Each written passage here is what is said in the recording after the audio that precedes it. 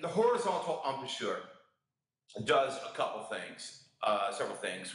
One, the horizontal embouchure amplifies the resonance, okay? There is, because your oral cavity, the horizontal embouchure amplifies the sound because it's narrowed the oral cavity. The oral cavity creates more amplification, right?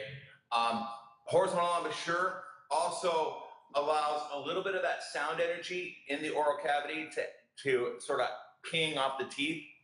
The teeth can add color to your overall sound color, and it's typically pretty good. It's great for contemporary sounds and belting.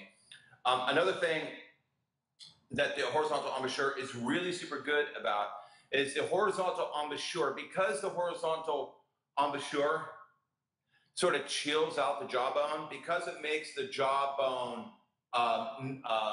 not move as much, it forces the tongue, okay, and the internal articulators to articulate more.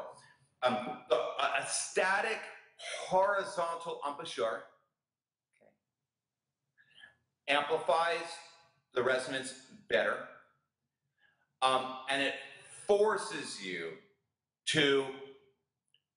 the tongue to work harder. It forces you to get more into sort of throat shaping the vowels. All right.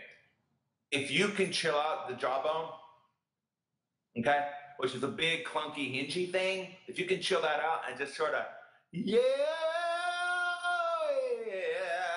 keep a horizontal embouchure and work to articulate your vowels more intrinsically, it's better. It's more efficient.